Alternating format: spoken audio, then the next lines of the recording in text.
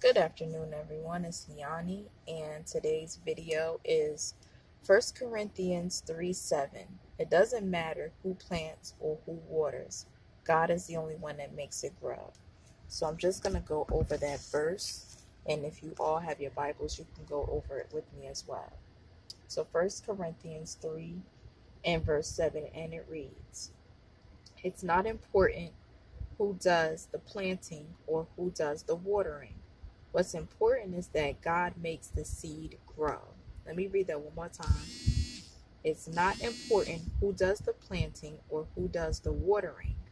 What's important is that God makes the seed grow. So he's the one.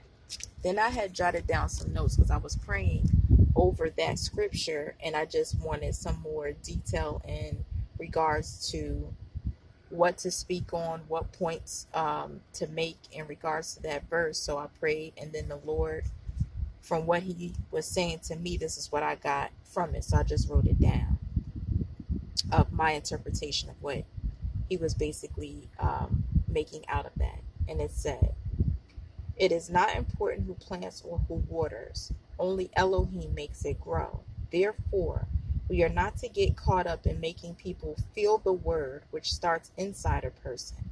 That's God's business and his job. People think they can do the king's job. They condemn, mock, and scoff and persecute his people. Yeshua doesn't do that, nor does Elohim, nor does the Holy Spirit. What gives a person, a human being, the right to sit in the seat of judgment and play God? Judgment will be upon those at the time of judgment. We are disciples of Yeshua and children of Elohim, led by the Holy Spirit. We are to spread the gospel to all nations and people throughout the earth. We are to cast out demons, pray for healing, and heal the sick. All that we heard our Lord and Savior do, we can do by faith with power and authority from Jesus Christ. We can do all things through Christ who strengthens us, not our own might. Remember that." So that was what I gathered from what the Lord was telling me, and then I just put it into words of the message that I got from that, and that is what I got from that.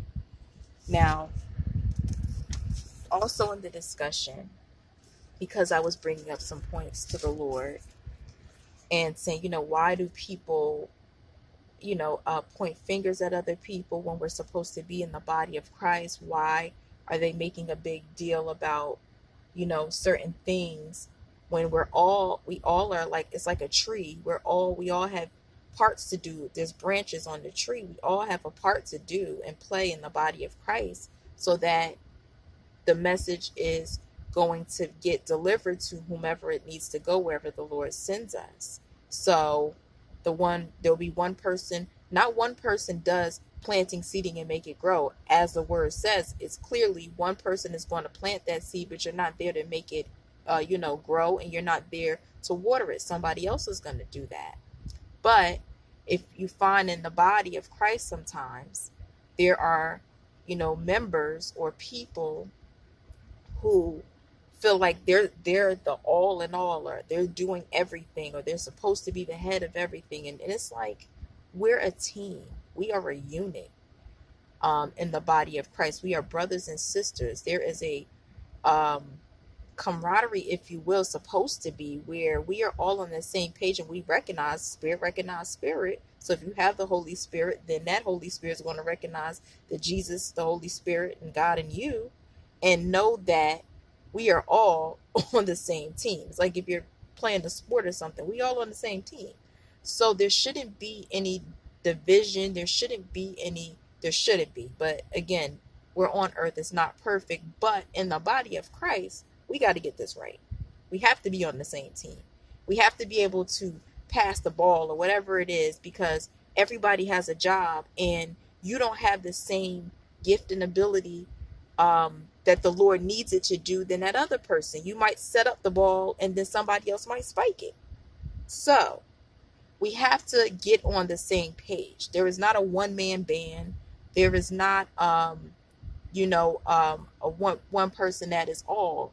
Like people used to say, I think they used to say there's no I in team or something like that. It's the same way. If I'm messing it up, forgive me. I'm old. But at any rate, it's similar to that, is that meaning that there's not just one person, there's a bunch of us that make up that. And as what the word says is that someone will plant, somebody else will water, but only God will make it grow. Only God can go to the place that us as human beings, we cannot go. So we can't make them feel it. We can't make people understand it. We can preach it. We can pray for them, for their wisdom and knowledge that comes from the Lord our God. And that is our part. But if you've planted the seed, somebody else will come along that he has as seasoned or whatever it is, and they will water it, but he will ultimately and only be the one that makes it grow. So stop trying to make it grow when that's not your job. That's not my job, and that's not the next person's job.